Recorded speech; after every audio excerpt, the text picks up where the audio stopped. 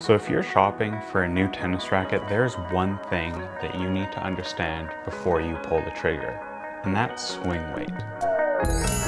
So put it one way, swing weight is how heavy the racket feels when you swing it. But there's so much more to swing weight than just that. So the first interesting thing about swing weight is it's actually a dynamic measurement. So pretty much all the racket specs that the manufacturers actually share with the consumer are static measurements. They're fixed.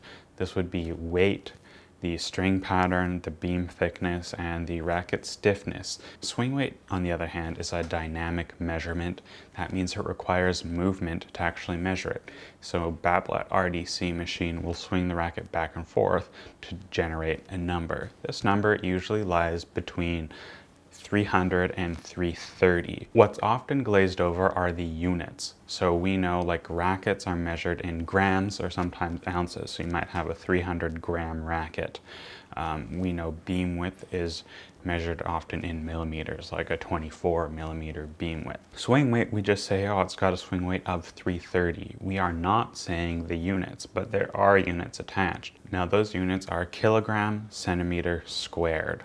So notice that the centimeter is squared. This is interesting because it describes the weight distribution of the actual racket. Now this is a lot more than just the balance point. Sure, balance point is an indicator of where some of the mass is located, but it just doesn't tell the whole story. Remember, swing weight has an exponential factor in it, being the distance. Essentially, the further you place weight up from the butt cap, so towards the tip, the greater an impact that weight is going to have on swing weight. So here's an example. Let's say you've got an even balanced racket and you want to add 10 grams of weight to it, but you want to make sure you're not changing the balance point of the racket. We've got a couple options. So we could put all the weight right in the middle at the balance point.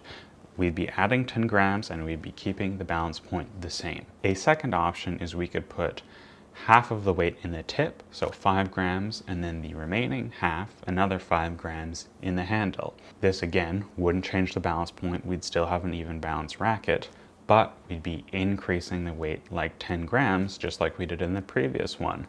However, the impact on swing weight is not going to be the same. The racket where you added 5 grams at the tip and 5 grams in the handle is going to have a higher swing weight, and this is because of that cm squared again. So the weight up in the tip is going to have an exponential impact on that swing weight number. So what does swing weight actually mean for you?